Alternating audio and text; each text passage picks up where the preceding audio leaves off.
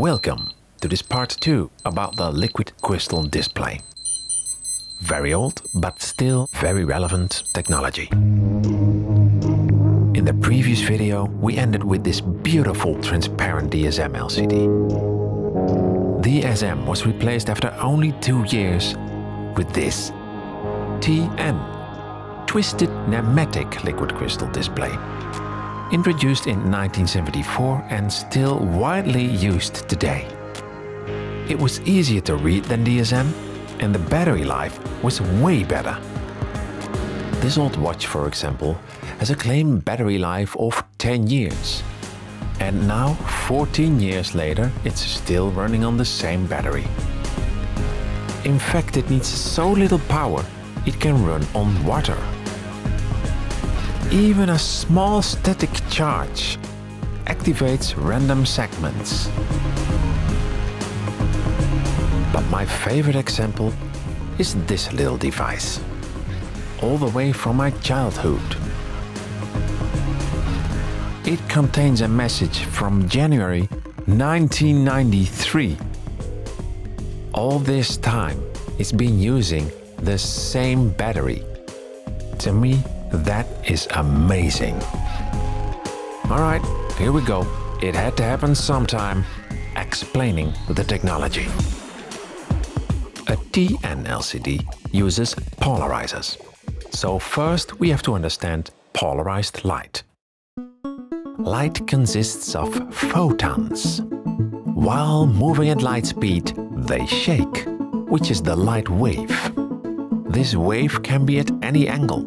Now the polarizer has microscopic slits. Waves not parallel with these slits cannot pass. The result is that all passing light waves are parallel to each other. Sorry, that was take 26 and it still didn't go right. Perhaps I should stick to drawing. So polarized light is parallel light waves. If you add a second polarizer and rotate it 90 degrees, all light gets blocked. And this is where the nematic, twisted liquid crystal comes in. Nematic means that all molecules in the crystal are aligned parallel. Like here. Then we take a glass plate and add super small scratches. The molecules of the crystal align to the scratches. Now we take a similar glass plate, but rotate it 90 degrees, just like the polarizer. The result? The molecules in the crystal twist 90 degrees. But only if the distance between the two plates is exactly right. This is achieved by using glass beads of an exact size, mixed in the crystal. Those are the dots you see here. The twisted molecules guide the light waves and rotate them 90 degrees. This means that the light does now pass through the second polarizer.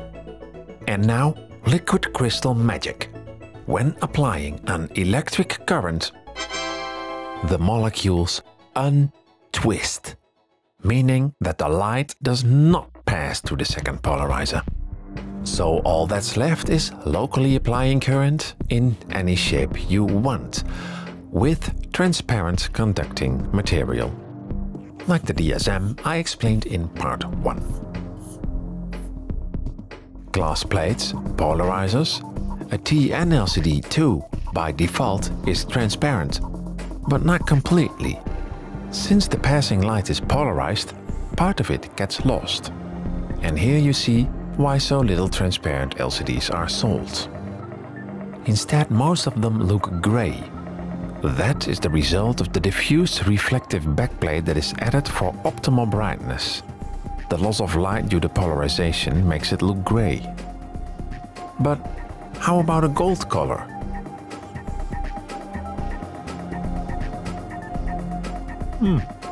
Seems to work. Bit darker. And how about plain white? That's working surprisingly well. It doesn't have the viewing angle of the diffused silver. Leaves the riddle Why do they never use it? And while we're at it, let's give it a little twist. White with blue stripes, just because we can. Looks medical. Maybe it needs a backlight. So white is working. How about fluorescent pink?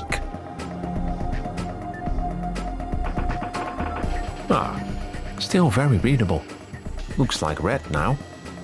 So that means I've never seen this done. Or maybe I have. G-Shock. These watches come in a wide spectrum of colors, where sometimes the display indeed matches the casing. And you may have noticed that various displays are inverted. How does that work? Let's use this old calculator to demonstrate, because I can remove the top polarizer. To invert, I only have to rotate it, or flip it around. The liquid crystal behaves the same, the polarization still changes. I decided to fancy up my calculator with some color filters. There goes the polarizer, and here the colors. That looks nice. Yet I did something wrong. I placed the color filter in between the two polarizers. The result? Rainbow colors. This is even more fancy than I anticipated. Not too good for the readability though. To prevent this, I have to place the color filter in front of the polarizer, not in between the two. Problem solved. So why is this happening? Let's do some research. Here is a very modern LCD, a monitor. And this is a polarizer that I place in front of the lens. The light is blocked. Most transparent materials, like plastic, break up the polarization. That results in these beautiful colors. Let's rotate the polarizer back. These color artifacts are exactly what happened with the green filter that I used.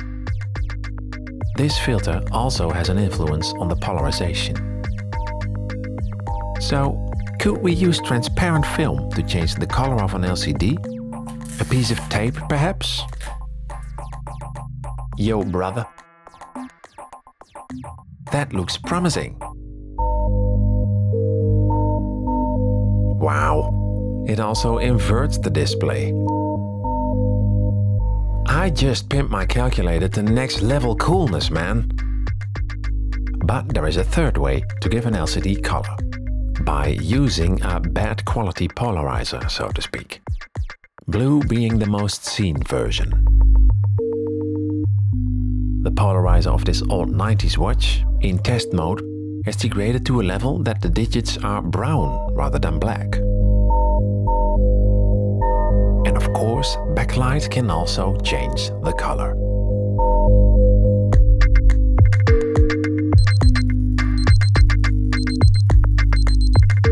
Speaking of backlight, when using color filters in front of the backlight, you can simulate a full color screen while it's really monochrome. Long story short, there are plenty of ways to give a monochrome LCD color.